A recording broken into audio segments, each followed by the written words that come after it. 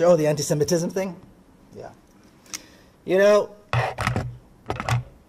when you have no argument, then you start calling people names. I mean, not you, but that's what people do. When there's no argument, they start calling people names. Okay, you're an idiot. Okay.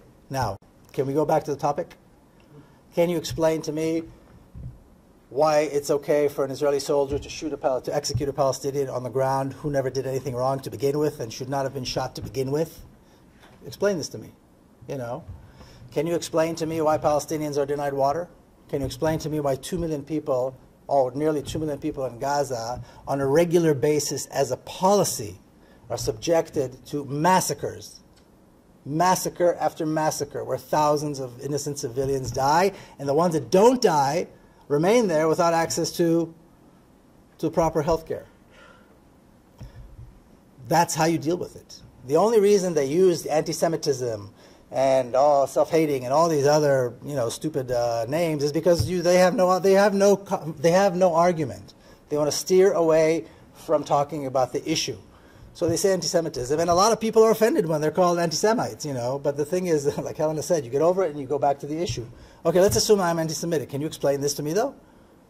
Because if opposing Israeli policies is anti-Semitic, if opposing Israel is racist, what do you call people who support this monstrosity? What do you call yourself for supporting this? An entire nation is standing behind a soldier, and I'm sure you know what I'm talking about, the soldier who executed. And now, the guy that was on the ground never did anything. He did not attack. He is not a terrorist. He did not attack the soldiers. Not that I think that attacking soldiers is terrorism, but he was not a terrorist. He did nothing wrong. He was at the wrong place at the wrong time. He had his hands up, and he was shot to the ground. Israeli ambulances drove right around him, knowing full well there was no threat. They're saying, oh, maybe he's got explosives. They knew that he didn't have explosives because he was checked. And I mean, he was just there. And then this young soldier shows up on the scene. He stops and speaks to an officer.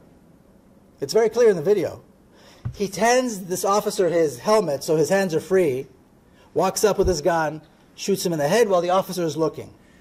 So he was either obeying an order or he had consent to do what he did. And he didn't think he was doing anything wrong. And most people don't in Israel.